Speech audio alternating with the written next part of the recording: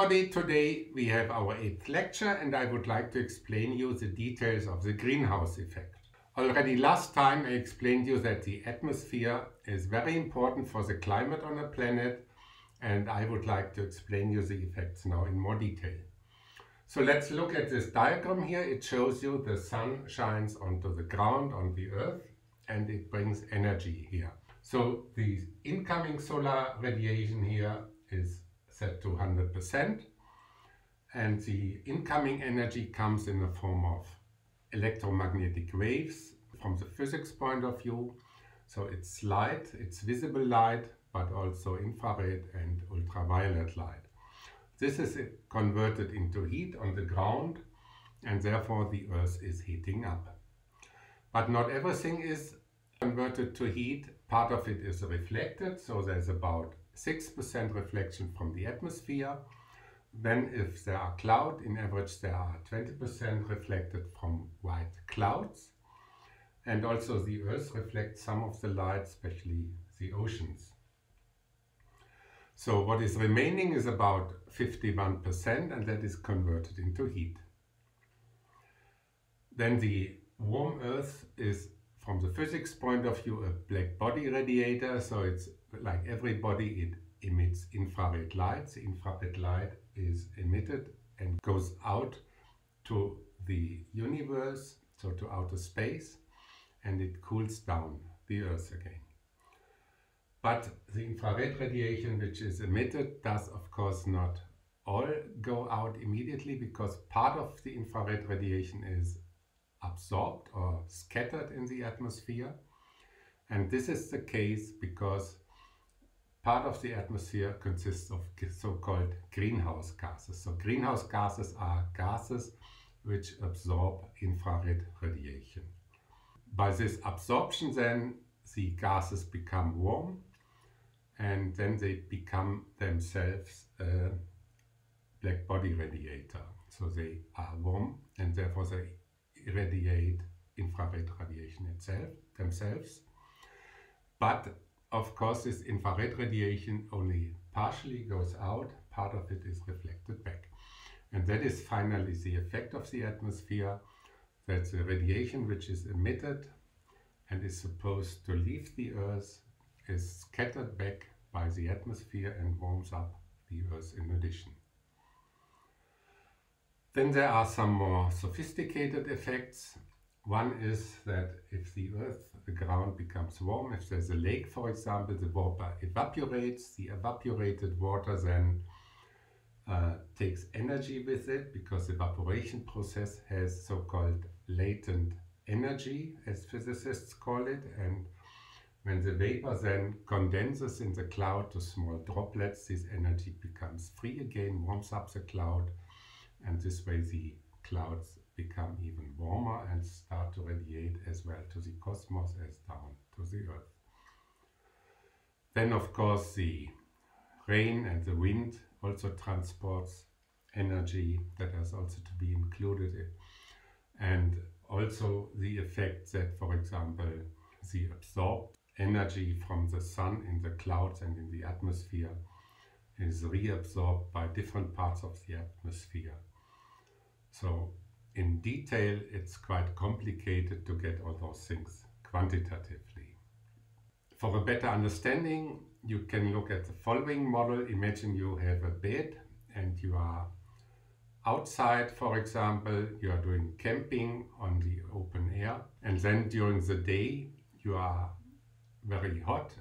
All the solar radiation heats you up, and at night your body is warmer than the outside, and then you irradiate and you get colder. So if there's no atmosphere, you have the effect like on the moon, that during the day it's very hot and during the night it's very cold. Imagine now you have a sheet, a blanket, and you have maybe even several blankets, all kind of layers of blankets. So if each blanket, when the sun is shining, absorbs the heat, and then it heats up the next blanket. So it takes a long time until you really get warm over the day. And at night, when the sun is gone, due to the blankets, your energy, your heat stays in your body, and it takes a long time until the heat leaves you again. So in this sense, the different layers of the atmosphere and the clouds, they act as something which reduces heat on the day and increases heat at night, and the overall effect is that in average you are warmer than without the blankets or without the atmosphere. I assume you are not going to be in future a climate physicist or climate researcher who wants to do everything in detail and wants to understand everything in detail. Those people have to simulate all these individual processes quantitatively and in detail, and that makes it very complex. But for you, I have a simplified model, and it's very useful to use that. This is a simplified simulation program of the greenhouse effect. It was made by the University of Colorado in Boulder. It's called Physics Simulation, or PHET. And this physics simulation programs are very useful to understand physics, so you should have a look at the link and try all of them. But they don't only simulate simple physics, but also more complicated stuff, like here, the greenhouse effect. And if you use this program, I just show you what comes out. It's very nice. So you have there the ground, and from above you can switch on the sun. The sun emits photons. These yellow dots here are supposed to be photons, so it's like energy packages which come from the sun. The more there are, the more solar radiation you have. And then the photons arrive on the ground and they are converted into heat. And sometimes the photons heat something up, and the heated material and the heated atmosphere, or you can also switch on clouds. So the heated clouds, they get warm and then they emit infrared radiation. And the infrared radiation are these red points here. And you see the yellow points come from the sun down. Sometimes they are reflected. And the red dots, they are going anywhere. Some of them leave the Earth, so they cool down the Earth. Some of them are reflected back and they heat up the Earth. So with this simulation you can try to find out how the effects are. You have a way to measure the temperature here, and you can change the CO2 contents of the atmosphere and the methane contents and the amount of water vapor. And this way you can simulate different atmospheric conditions, and each time you see what the greenhouse effect does and how the global warming works.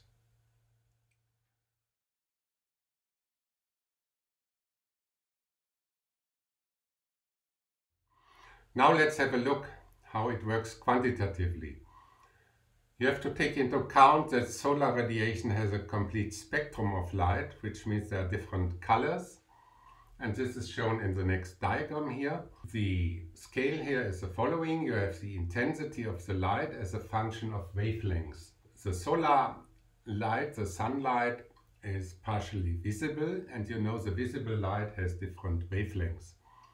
So the short wavelengths are blue, then it goes to green, yellow, orange and red. So the longest wavelengths in the visible light is the red light. It goes up to 700 nanometer. The part of the spectrum which has larger wavelengths than this 700 or 800 nanometer, this is called infrared light, and this is on the right side of the plot. The shorter wavelengths, which are not visible anymore, are called ultraviolet light. This is on the very left of the plot.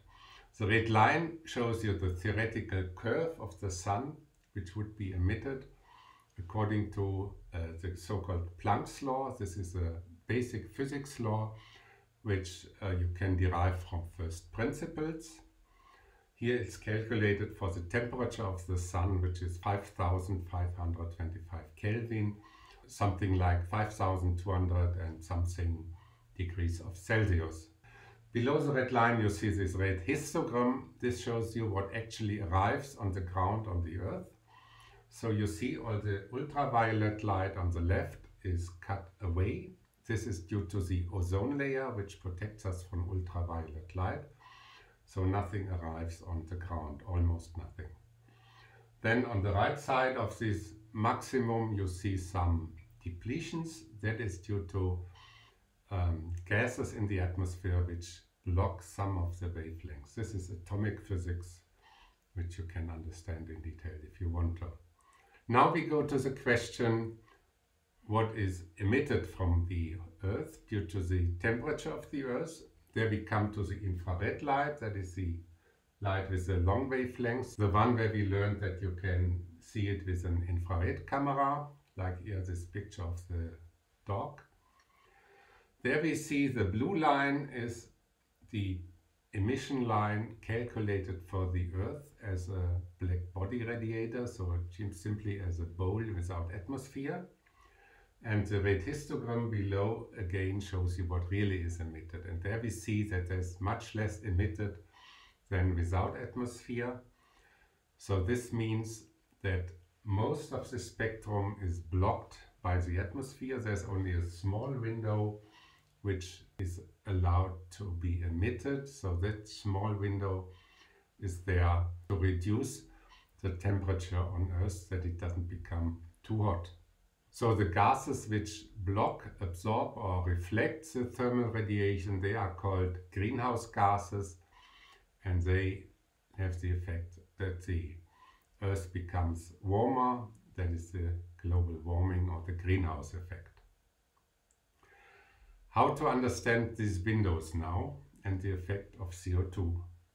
So we see here in this second plot the total emission and absorption of the atmosphere. And below we see the two main gases which are responsible for the greenhouse effect on our Earth, which is the water vapor and the CO2. So we see that the water vapor has a very broad absorption band. So almost all the infrared radiation is absorbed by the water vapor, except for this window of emission where our Earth is still able to emit something. Below you see the effect of CO2, and for CO2 you see that the effect of CO2 is much smaller and that there are only a few individual bands where the CO2 blocks the emission of radiation. You know, there are quite a few, or there are still a few climate change deniers left on Earth, and one of the reasons why they doubt about that is the following one. They say the effect of water vapor is so big and the effect of CO2 is so small, and water there's everywhere on the planet. There are the big oceans, so there must be big effects from changes in the water vapor and only small effects from CO2, so why should CO2 be so important? Well, this is natural to think this way, but it's not completely correct, and you have to look at the details to really understand it. The argument is the following. The absorption by the water vapor is basically saturated. So it basically everywhere absorbs already 100% of the infrared radiation. So if you change the water vapor, it doesn't make such a... So if you change the percentage of water vapor in the air, the effect is not so huge. I can show this in this small simulation here I did. So if I increase the water vapor by about a factor of 2, or decrease it just by rescaling this plot here, you see the effect is small because there anyway is an almost 100% absorption in all the bands except for the gaps in between, and the gaps don't change so much. But if you now go to CO2 and I change the CO2, so I take it away or put it in, then you see there are two corners, especially the one in this window of emission, where the width of the window is changed. So this has a big effect, even if the concentration of CO2 is much smaller than 1%. You see, that is the reason why finally the thing is so important. So you can look at it in another way. So imagine you have a big lake and there's a big barrier. So imagine this water barrier is the water vapor. If you make this barrier higher or not so high, it doesn't change the lake. If there's a gap in the center of the wall, in this barrier, where the water flows out, it doesn't matter how big the barrier is, as long as the window stays the same. Imagine now the CO2 would close slightly this gap in this barrier. Then closing the barrier would increase the level of the sea, and open it would reduce it, independent of the height of this barrier. So this is an example for something similar, which has a similar effect as CO2 and water have on the atmospheric greenhouse effect. So for completeness, there you see also other gases which are important in the atmosphere. You have the oxygen and the ozone. There you see the main effect is that it completely blocks the hard ultraviolet light, which is very important on Earth. And then you have Rayleigh scattering, which is important for changing the color of the sky. So before we understand even more about the Earth system, I would like to come back to the planets. If you remember correctly, I did not talk about Venus yet. So Venus is very special. It's closer to the sun than we are, and it has a very high temperature. It has a temperature of 462 degrees Celsius, so it's much hotter than our Earth. In a way we can maybe understand it because it's closer to the sun, but let's do the math for it and really see if our formulas are working for Venus. So here's the drawing. You see the distances of the Earth and of the Venus in comparison to the sun. We know this 1 over r squared law, which tells us that if you are half as close to the sun, you have 4 times the energy. Yeah, it goes with the square of the distance. So we can use these simple relations to calculate the intensity of solar radiation on Venus. On Earth we know we have 1.4 kilowatts per square meter. Now we have to scale that with the ratio of the distance of the two planets squared and inverse. So the intensity of the sunlight on the Venus is equal to the intensity of the sunlight on Earth, multiplied with the ratio of the distances squared. So multiplied with 150 squared divided by 108 squared. And then you get 2.6 kilowatt per square meter. What does it mean? It means that on Venus you have about exactly twice as much solar radiation as on the Earth. So if you have a solar panel which brings 1.4 kilowatt on Earth, the same solar panel will have 2.6 kilowatts on the Venus. Now we use the formulas we used before for the Earth. So we assume that the insolation by sun is in an equilibrium with the emission by infrared radiation from the Venus. Then you get the same formula as for the Earth. You have to calculate the temperature as the fourth root out of this formula which we had.